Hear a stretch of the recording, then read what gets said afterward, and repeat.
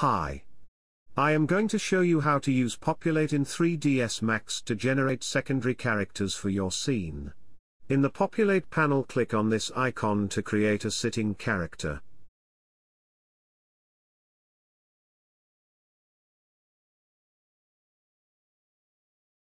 This line icon shows us the position of the character where the character is going to appear, and the line shows the direction in which the character is going to face. Now click on the Simulate button.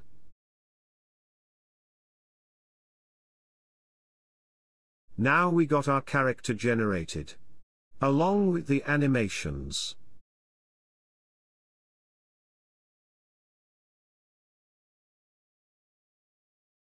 If you want to change the character design, select the character mesh, and click this Regenerate button.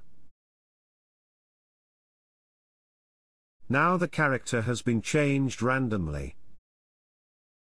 Now in case if you want to change the animation, just click this Re-Simulate button.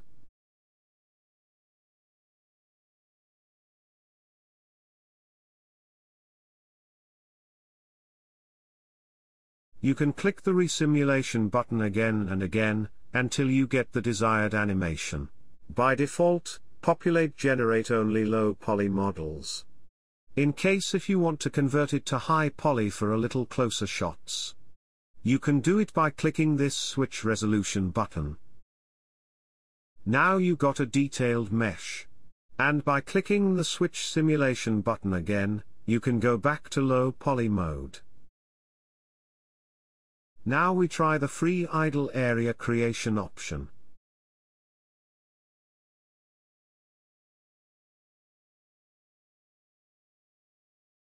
As you can see, these line icons shows us the position and direction of the characters that are about to be generated.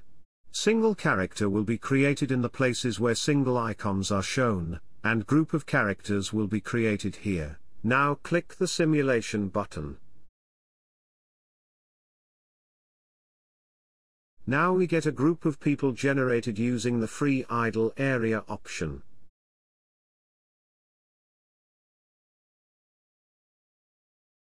Duration of the animation can also be changed. Now I change the number of frames to 200 and click the simulation again. As you can see, the simulation is now happening up to 200 frames. You can delete the simulated characters by clicking the Delete button after the Simulate button. Now try and explore different options provided in the modifier.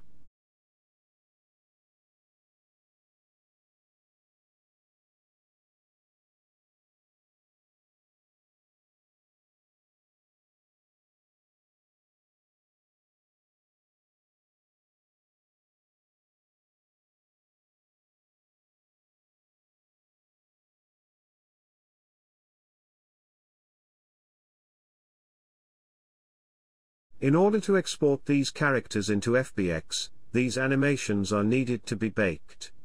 Select all the characters and click Bake Selected button to bake the animations to keyframes. As you can see, Bones has been generated with the keyframes baked to it.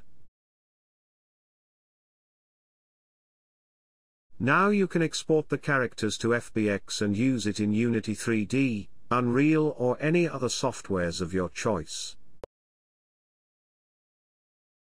Now we create a path flow, in order to create people with walk, run or jog animations.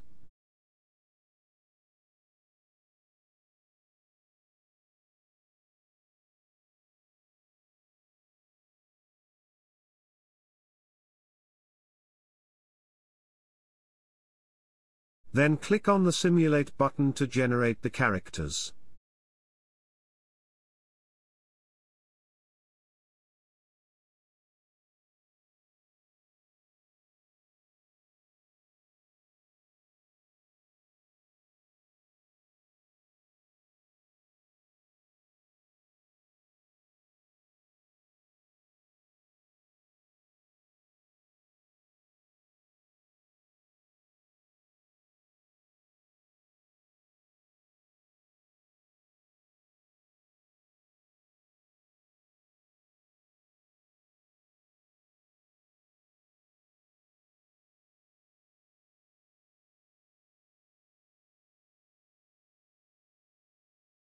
Thank you for watching.